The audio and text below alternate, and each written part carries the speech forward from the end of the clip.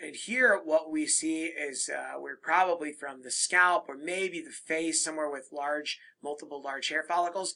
But these hair follicles have an abnormality. They do not look normal. They are distended and enlarged, and their epithelium is expanded and much more pale. And when we look closer, the reason for that is that there's abundant mucin within the hair follicle epithelium. We see mucin filling up the lumen of the hair follicle and also infiltrating in between individual keratinocytes of the follicular epithelium. And sometimes it's obvious blue mucin. Sometimes it washes out and looks a little more spongy. So if I see hair follicles that are really distended and look pale and spongiotic, sometimes I'll maybe do a mucin stain or look closer for mucin, because I've noticed sometimes the mucin can wash out a little bit. But most of the time when I've seen this, it looks obviously blue at closer look. So multiple follicles are involved. Look at this follicle here, this one here, this one here. So the follicle epithelium is expanded by mucin. And there's also a lot of lymphocytes scattered in the follicle epithelium and around the follicle. So this is called follicular mucinosis. And this is an important disease to know about because it is associated, at least in some cases, with Mycosis fungoides, particularly the folliculotropic variant of Mycosis fungoides. Now, there is some debate over whether all cases are associated with Mycosis fungoides. I have heard some dermatopathologists say that they believe all follicular mucinosis is a variant of Mycosis fungoides. I've heard others say that that's not true, and I tend to side with the latter point, that I've seen some cases that did not seem to have the patients had it for a long time and didn't seem to have any progressive disease or other signs of Mycosis fungoides. And so at least some books have said that there's kind of a couple different patterns. Number one, you can see follicular mucinosis associated with Mycosis fungoides, particularly folliculotropic MF, in which the Mycosis fungoides, which is a variant, for anyone who's a beginner, it's a variant of cutaneous T-cell lymphoma.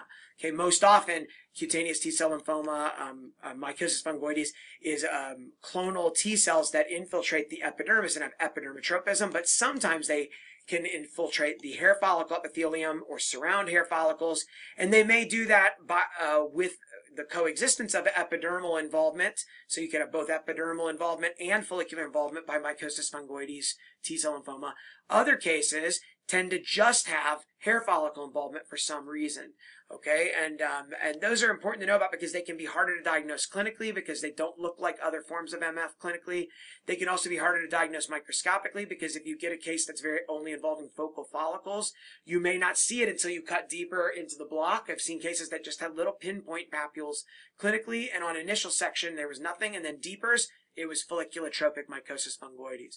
Okay?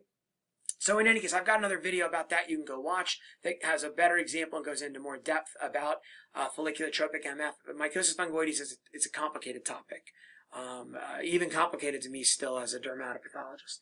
So in any case, some cases of follicular mucinosis are associated with MF. I find it challenging to tell apart MF in the background of follicular mucinosis. Sometimes, like in a case like this, we have increased lymphocytes.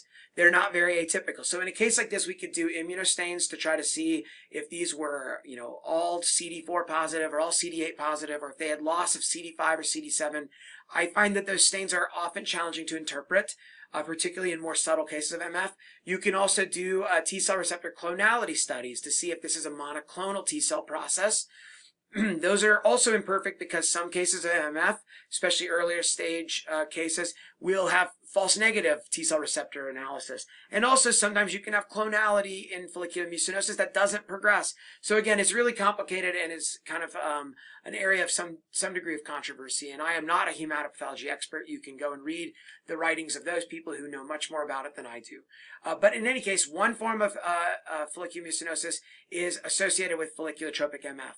But some people have proposed that there are at least two other scenarios you can see it. One is you can see it as a reactive phenomenon associated with other types of dermatosis, like inflammatory conditions.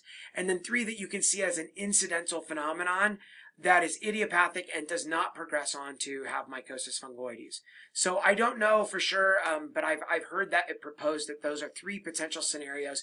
I do think that if you see this in multiple follicles, and that it's at least worth looking into the clinical scenario to consider if this patient might have a need for more workup to rule out Mycosis fungoides.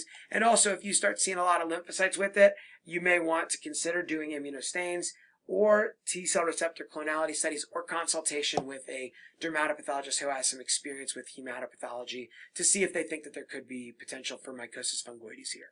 In any case, this pattern right here, follicular mucinosis, and you can then go read and consider what other workup might need done. All right.